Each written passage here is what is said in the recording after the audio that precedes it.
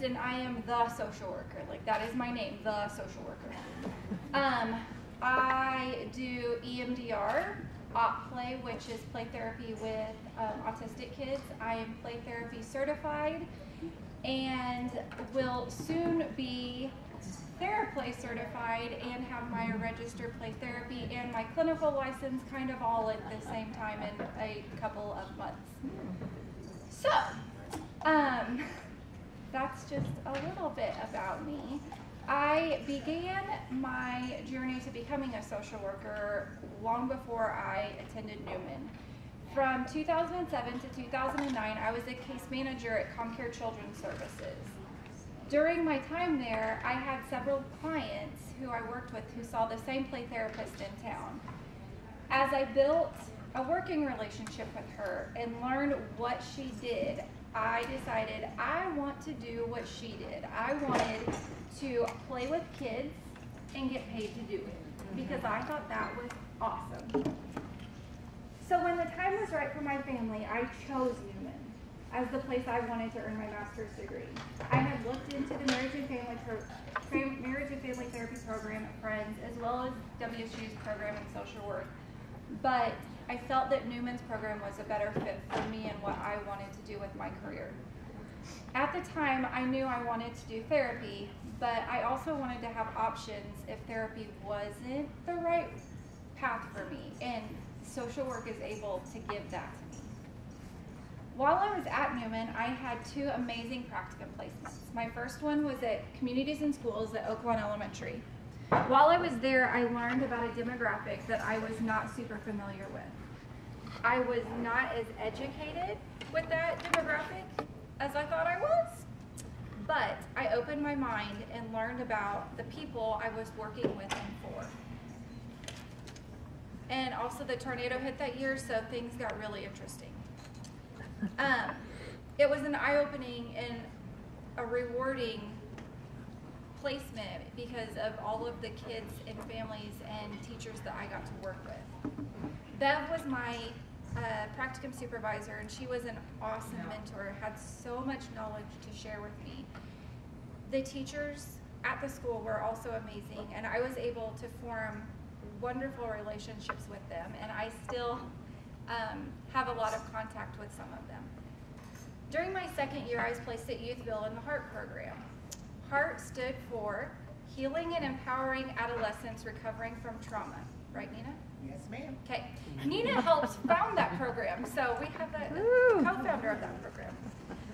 In this program, there were 2 in-home family therapists and then a recruiter, which was Miss Nina, and around 10, I was thinking 10 kids, 10-ish in the actual program, kids, something like that, and their families. And so we would go into either the foster home or the biological home once a week and work with the families on mending bonds, on learning how to communicate with each other, on healing trauma that had happened, because kids come into foster care for a reason, and there's some sort of trauma that happened. We'd also have group once a week with all of the HEART kids, which was very interesting to have 10-ish highly traumatized teens in one room for 2 hours. It was definitely a learning experience, but it was so awesome. Carrie McHale was my mentor at Youthville and has since become just a wonderful friend, and I'm blessed to have met her. She's passionate about the program that she co-founded, so Carrie and Nina co-founded that program and wanted to help anyone she could. In addition to my amazing practicum placements, I had awesome instructors while I was here. I learned so much from each one of them and incorporate a little piece of them into my work. To them, I say thank you for all the support, encouragement, and guidance that they gave me. So when I'm writing, just for all of you actual social work students, when I'm writing a paper, I hear Sue talking to me. Is this what this is supposed to say and how you're supposed to say it? So listen to that inner Sue. It's wonderful. Since graduation, I've had 2 different jobs. 2 months after graduation, I was hired as a children's therapist at ComCare Children's Services. Since I had worked at ComCare before, I knew what I was getting myself into. I knew I would have a high volume of clients, a lot of turnover in the people I worked with, not a whole lot of guidance from upper management, and time constraints on everything. But at the time, I felt that that was what I needed. I was fresh out of school. I knew stuff, but I didn't know stuff. And that was a place for me to learn what I needed to know to further my career. I'm super glad that I worked at ComCare, although my journey there didn't end the way I wanted it to. I learned a lot, and I got to meet really, really great people and really awesome families, and made a lot of connections in the community. So when ComCare was no longer a good fit for me, I joined a private practice where I am currently. Private practice opened my eyes to adults and couples as clientele as well. And today I actually found out that I wanted to share with you, because when I first went into therapy, I was like, I'm only working with kids, not working with adults, I'm not working with couples, I just want to work with kids. And today I found out that the BSRB is becoming more strict on the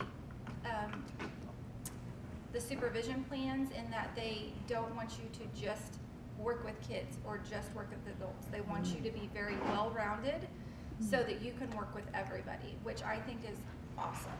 So if you just want to work with kids, probably going to have some issues. Just wanted to say that, because that's where my mind was. So in conclusion, choosing Newman was the best decision I could have made in regards to my higher education. The instructors here care about you and want you to succeed. They want you to succeed because once you graduate, are licensed, and practicing somewhere, you will be their colleagues. They will no longer be your professors. You will be on equal playing ground. Listen to them. Learn from them. Soak up their knowledge, because your employers, when you get a job, they're not going to care if you had a 4.0. They're not going to care that you aced every test or that you bombed every test. They're going to care about what your professors say about you. They're going to be a reference for you. They're going to care about how you work with others, how you interact with other professionals in the field, how you respond to constructive criticism, your cultural competence, your willingness to learn, and your work ethic. All of that stuff is the stuff that matters. A 4.0, they really don't care about. I care about all of these things too, because you will also be my colleague. And just like there are good and bad of every kind of person in every profession, there are good and bad social workers. And I want to work with the good ones, because I tell you, I have worked with a lot of bad ones. And I don't want you guys to be one of the bad ones coming from my school. So you all hear that? Don't be one of the bad ones. That's an amen right there. Listen, learn, and love what you do. Thank you.